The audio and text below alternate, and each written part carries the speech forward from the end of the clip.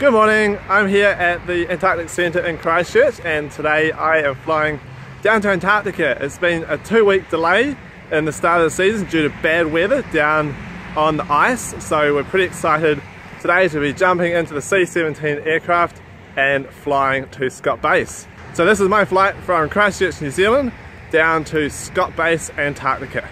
If you are one of the visitors who's come to observe our program, a truly unique and educational experience awaits. Whichever it is, you are fortunate to be among a handful of people in history to experience Antarctica, and we are pleased to have all of you with us.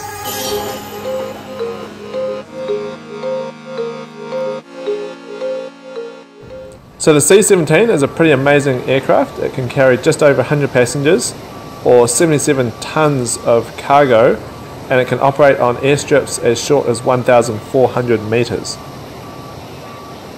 So we're just about to board the C-17 aeroplane. Last year I flew down on an A319 and I made a pretty cool video too, so you check that one out. This year we're on the cargo plane and it's going to be a lot different because we don't have windows.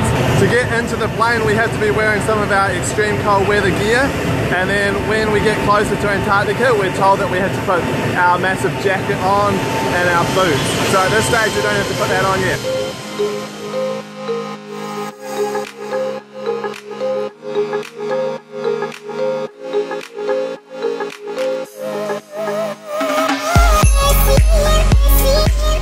So once aboard the aircraft, we're told to take our seat. Every seat on this flight was allocated to somebody. In preparation for takeoff, I'd like to brief you on the emergency procedures and equipment aboard the C-17. We are equipped with 4 emergency exits. Our aircraft is pressurized for your comfort. If loss of pressurization should occur during flight, oxygen masks will be released from the rectangular containers near each seat on the sidewall. So the rules on board are much the same as a normal aeroplane, although as you can see, the inside looks so much different to a normal jet plane. Once we reached our cruising altitude, we're allowed to get up out of our seat and walk around, and there's an aisle on each side that you can go up and down. There's only 4 small windows, and when we're flying over the Southern Ocean, all we could really see was cloud.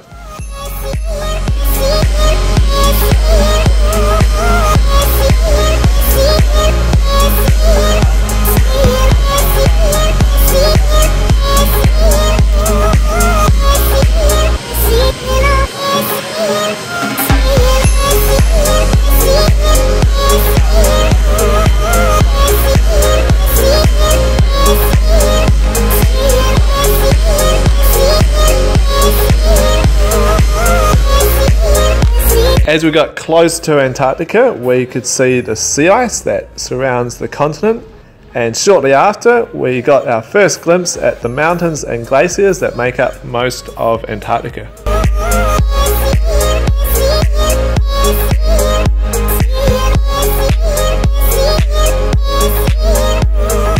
As we started to descend, we were instructed to sit down and fasten our seatbelts. We also put on our ECW clothing at that point.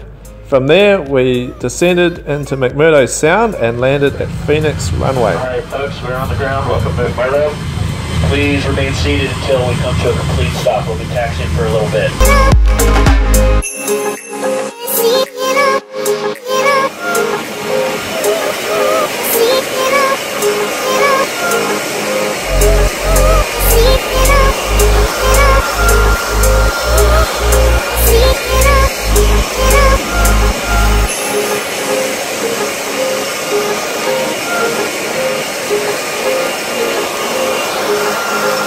We've just made it to McMurdo Sound. We've landed at Phoenix Ice Runway and we're here. We've been waiting a long time for this to happen.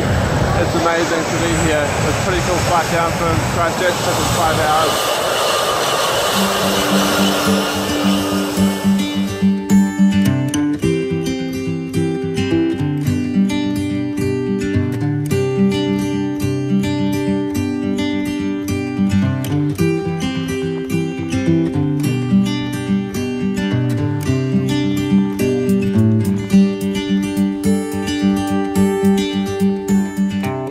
So I've made it safely to Scott Base. I'm going to be working here as a field trainer for the next 4 months. Basically I teach people how to live and work safely in Antarctica, which is a pretty awesome job.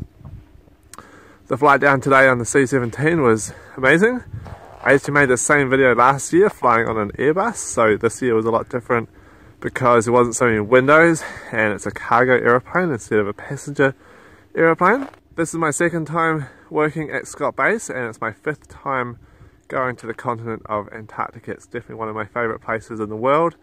It's extreme down here and it's pretty much as extreme as you can get anywhere in the world, which is why I keep coming back. So I'm going to end this video here, but it's not my last Antarctic video, so stand by for lots more of my time here at Scott Base. I'm going to try and show you guys as much as possible while I'm here.